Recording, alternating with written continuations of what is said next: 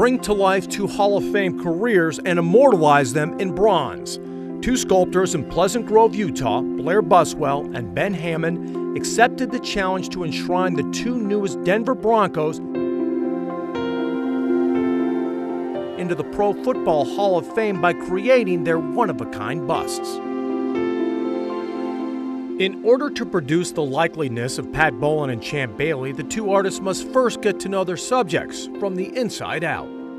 I love to be able to capture or try to concentrate on an expression, a feeling. I want to capture the feeling of the person, not just the likeness. The sculptors have two totally different experiences crafting their busts. Each one of them are unique, trying to capture their own personalities and likenesses. The day before Champ's arrival, Hammond turns a big bag of clay, go through about 40 pounds of clay per Hall of Fame head, into a rough version. This is one of those stages where it just looks kind of weird. Of the Hall of Fame cornerback. And we start having Champ Bailey emerging out of clay. So that's the first blocking in stage. Surrounded by mountains, Champ Bailey arrived for his sculpting session on a brisk morning in late April at Ben Hammond's studio.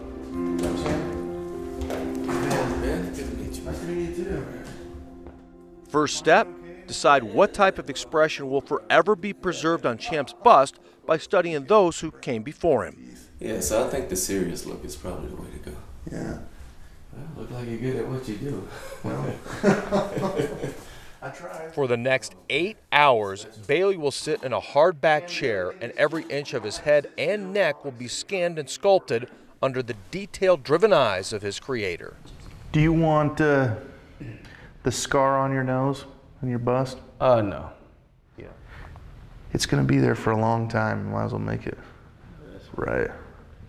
Hall of Fame stuff comes with a lot of responsibility. It's not just go get your gold jacket. What seems like just a casual conversation actually is the foundation of building not only a likeliness, but a friendship for years to come. When I go back home, it looks like it did when I grew up. That's just church I went in when I was back home. It looked identical to when I was there. I had a big Cro-Magnon heavy brow on you. Once I took that off, it looks completely different now. It's actually starting to look a little bit like you. It does from here. Yeah. All right, I see. I had you looking like a caveman. I didn't expect it to look that good at first. Took a while to look this good, so. As laughter fills one studio, the tranquility of the other is deafening. Buswell works in silence and is forced to use only still images and video of Pat Bowlen to memorialize him. Interview video, and that was really helpful because I could turn as I'm looking, and I can freeze frame it and work from that angle as if he was here, and that's when it really kind of came together for me, is working from those videos. The photos and video will suffice to finish the bust, but Blair still wanted to meet the iconic Broncos owner. So, just a few weeks before Bowlen's death, Buswell flew to Denver for a face-to-face meeting with Mr. B. This has been a challenge, and that I didn't get to there when I was with him, get to know his personality and get the twinkle in his eye and the things that,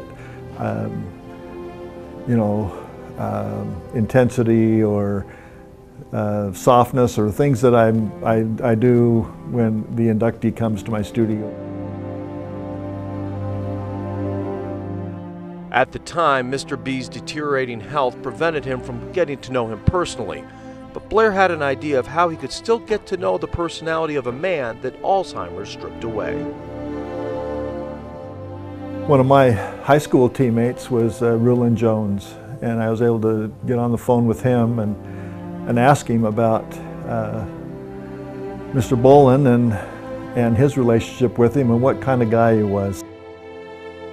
That conversation with his former high school teammate and the Broncos sack master in the 1980s led to the expression that will forever be enshrined in Canton. Trying to capture him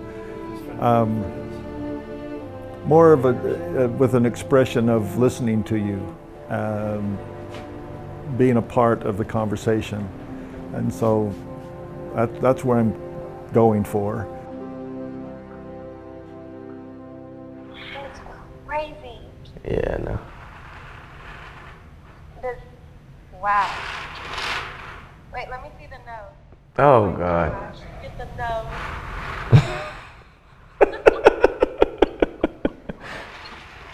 It's not funny. He's not done.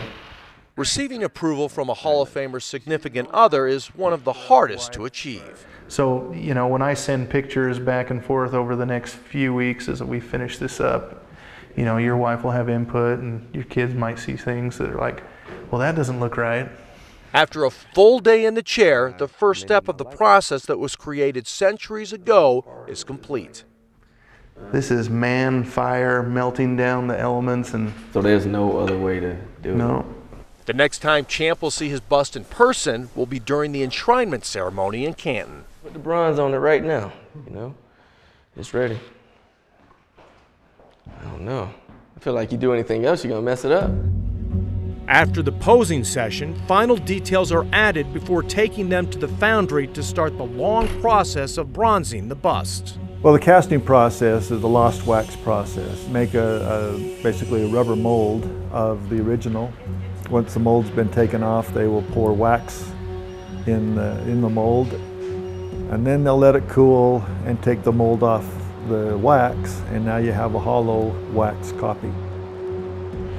So now I'll just check and make sure that any imperfections or bubbles or seams. The wax busts are sprayed, then dipped in slurry,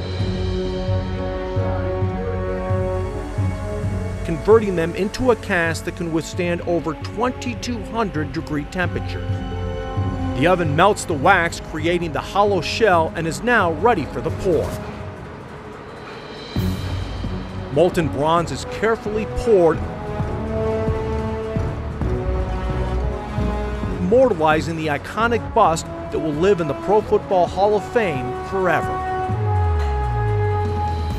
After cooling, imperfections are scraped away, then prepped for the final step in the journey. We're sandblasting the surface of the metal so that it will accept the patina. Coloring the bronze, so you're staining it little by little.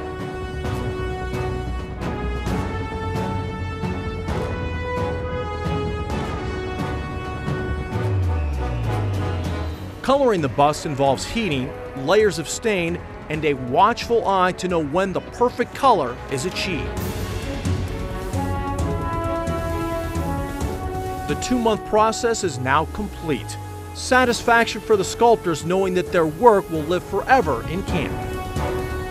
I get to appreciate it a lot more, but to actually see him do it firsthand and how it starts and his talent, I mean, it's my level of appreciation shot through the roof.